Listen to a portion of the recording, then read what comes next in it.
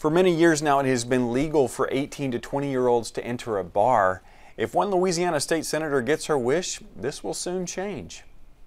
In most states, you must be at least 21 years old to enter a bar. However, in Louisiana, the minimum age is 18, but they can't buy drinks. The Cardin bill, drafted by State Senator Beth Mizell, a Republican from Franklinton, would raise the age to enter bars to 21. But it would help a lot of places out if they kept it at 21 and up, so that the bartenders don't have to stop so many times throughout the night to check IDs. They can keep, making the drinks that they need to make all night and don't have to worry about, oh, let me double check, make sure they're 21.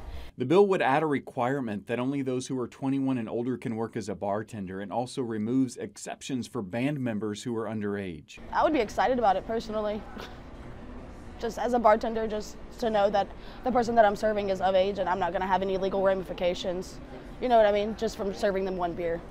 Penalties would also increase. According to the bill's language, businesses could face fines ranging from $50,000 to $15,000 and increase the cleansing period to 10 years from the first offense. I get a fine, and then the business itself will get a fine for serving alcohol to minors. And then there's a whole legal process in it. We could have to go to court depending on the severity of the situation.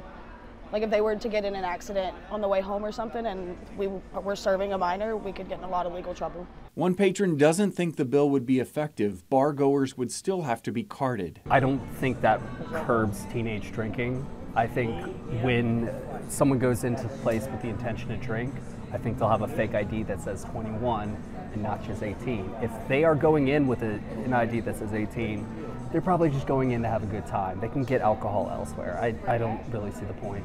It may be well-intentioned, but will it be effective at doing anything other than curbing someone's enjoyment of a night? I sincerely doubt it. We'll keep you up to date on air and online with the progress of the bill. Still to